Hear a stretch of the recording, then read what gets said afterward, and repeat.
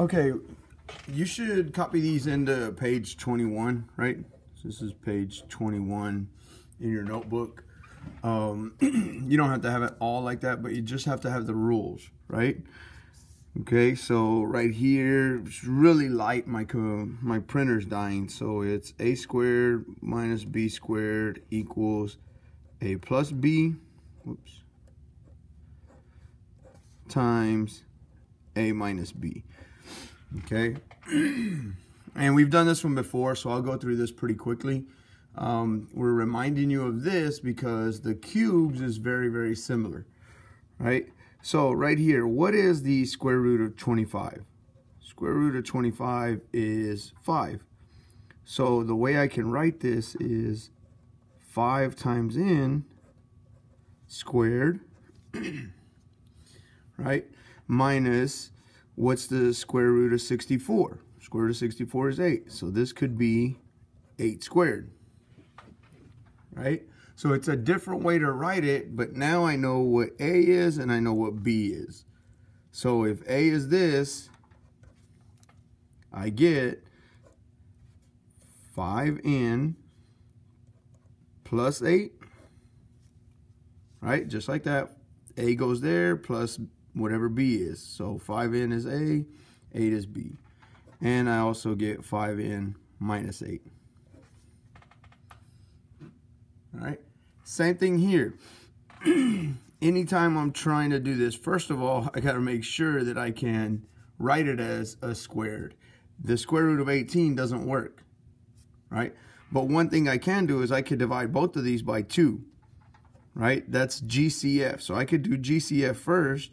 I divide them both by 2. The 2 comes out in front, and it's 2 times, now it's 9x squared minus 25.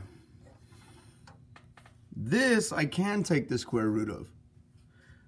So this is now 2 times the square root of 9 is 3, so that's 3x squared minus 5 squared. Okay, so I still have this 2 out here, but now I made it into a problem on the inside. Okay, so my 2 will still go in front, but now I have A, I have B. So it's 3x plus 5, 3x minus 5. All right, so they're showing you like how they can make these problems harder. You can always do GCF and then go back and do difference of squares. I'll do one more. Actually, I'll do this one right here because this one requires you to divide the 2 out. So if I take the 2 out, because I know there's no square root of 8, right? But I could take the 2 out, that goes in front, and now I have 4y squared minus, what's 98 divided by 2? 49, right? These are what we would call perfect squares. That's 2 squared, that's 7 squared. So I have 2 times 2y squared minus 7 squared. I know we get a whole bunch of parentheses. Normally I would do this and then just remember to put the 2 in front. But the 2 goes in front, a plus b, and a minus b.